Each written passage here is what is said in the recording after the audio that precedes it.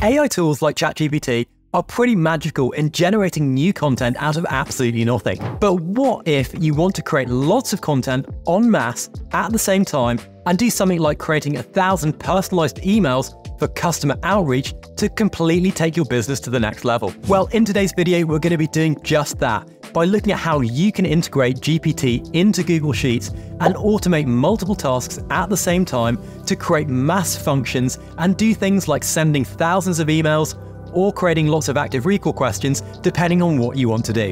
So let's get into it. Okay, so first off, we're going to load up Google Sheets and we're going to head over to the extensions component. Now, there are two particular tools that I've used quite a lot in order to achieve some of these results. The first one is called Cargo, and you can download that by searching for Cargo on the extension store in Google Sheets. The next one is then GPT for Sheets and Docs. This gives a little bit more customization, and it's worth trying both out because they have slightly different functions. Now, once you've added both of them, what you're going to need to do is to integrate your own OpenAI API code into both of the extensions so that they can make the API calls to OpenAI. So if you're completely new to OpenAI, you'll need to head over to OpenAI's website and sign up for an account, and then go to the settings area and identify your API key, and then copy and paste this and pull it into the respective boxes in both GPT for Sheets and into Cargo. Now, once we've done that, we can see that we get these nice side panels where you can actually add in some things like variables or add in your prompts. And what we can do now is click on things like a specific cell and use commands like GPT or GPT list and get our prompt, which you've entered into that sidebar, to action whatever information is in that cell. So we can do lots of really interesting things here.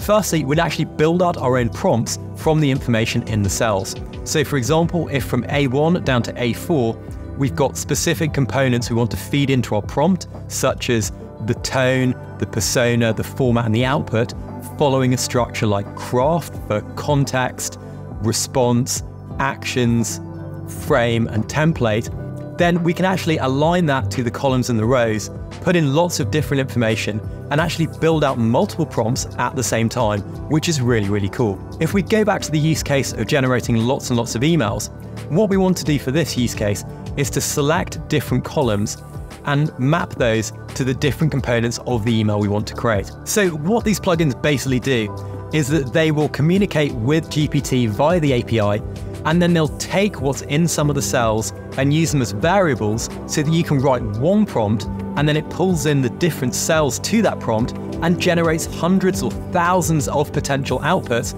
which correspond with the different variables of those cells. So to demonstrate this, let's think about creating personalized outreach cold emails or messages you might send on LinkedIn to somebody. This is typically done by sales development representatives, and the research component can take hours and hours and hours of your time because you want to make sure you're personalizing things and you're speaking directly to the individual to increase the chance of then opening your email or your LinkedIn message. So in this instance, what we want to think about is what are the variables that are going to change across our emails to the individuals.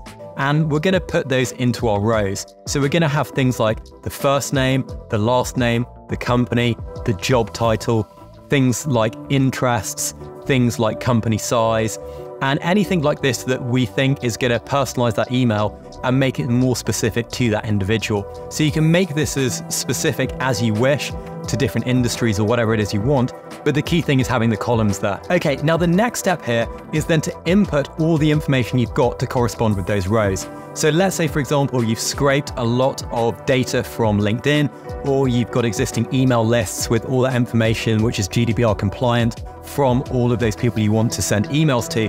What you can do here is you can actually copy that information, such as their first name, their last name, their job title, whatever it is, into all of the cells corresponding to those rows. And then we can do some really cool stuff with GPT. Next up, we're going to actually write our prompt. And again, you can use either Cargo or you can use GPT for Sheets here. Both work really, really well for this functionality. And our prompt is going to be basically our email. So we're going to prompt GPT to be an email outreach expert or copywriting expert. And we're going to ask GPT to write an email to the variable first name corresponding with the column that talks about, again, variable, a specific industry, and then we're going to follow on and talk about certain things in the paragraph text that might interest that person. So if you've got some data about their job role, you might say something like, I saw that you are insert job role variable at insert company, I'd be really interested in talking to you about X, Y, and Z. And you can kind of give examples of the emails you would like sent into GPT, again, to prompt it effectively and get really, really good responses back.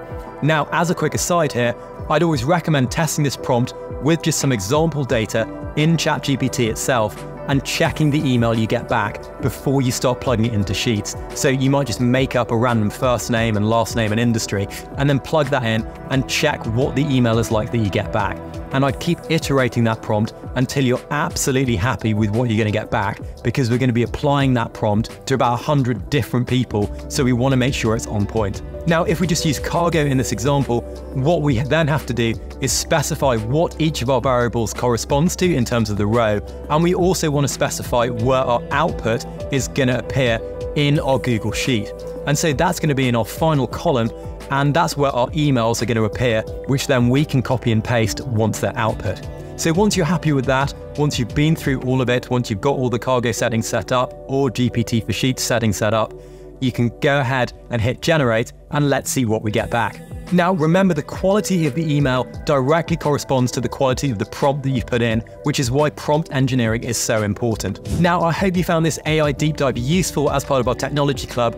I've put up a video here about more general use cases for AI, which I hope you find useful and it's definitely worth checking out. Thanks so much for watching and for subscribing. Do hit that subscribe button if you haven't already done so, and I'll catch you again in the next video.